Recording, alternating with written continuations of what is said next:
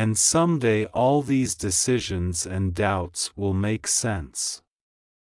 Maybe you're at a stage in your life where no one understands your decisions and no one knows where you're going.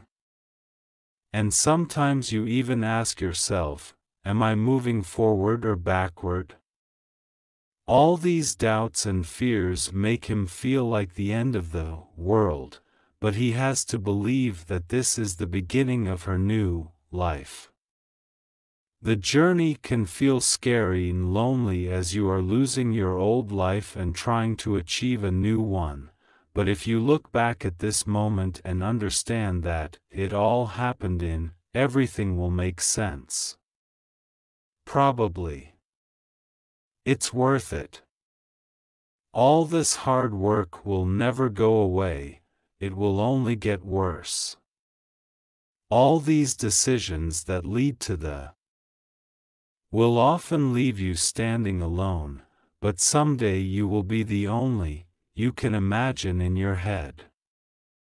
It will lead you to a place that is difficult and will bring you no comfort. Words may help. But in the midst of all this, no matter how unrealistic and harsh it sounds, you have to learn to cling to and believe that what you imagine will come true. There will be many situations in your life where you will not be able to decide how to proceed, what to do next, or where your life will take you. Everything he has reached, and you may feel that nothing makes sense. At times like these, entrust some things to what you believe in, such as God/universe/fate/time. There are some things we cannot control, including the next seconds of our lives. If life itself is so unpredictable and out of your control, how can you expect it to work out the way you planned it 2 years ago?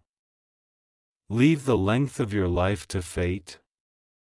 In the same way, even if things don't go according to your plan, have faith in the same destiny that things will work out according to the universe/God's plan. At first you will find it difficult not to worry. You want to find a solution, even if you keep thinking about it. But we must learn to believe that this unknown phase is the beginning of something new. I hope you learn to be in your own comfort zone. I hope you don't go out of your way to find a shoulder to cry on. I hope you learn not to judge yourself when you are alone or because of your own pain and misery. I hope you can feel the burning in your heart. I want you to give yourself permission to breathe in some fresh air while exhaling anything that makes you feel guilty. I hope you can let go of what holds you back and start holding on to what brings a smile to your face. I hope you can recognize yourself as the most beautiful souls on earth. I hope you can tap into your kind and loving side and give something to yourself. I hope you take a step closer to your inner self and embrace your soul with all your love.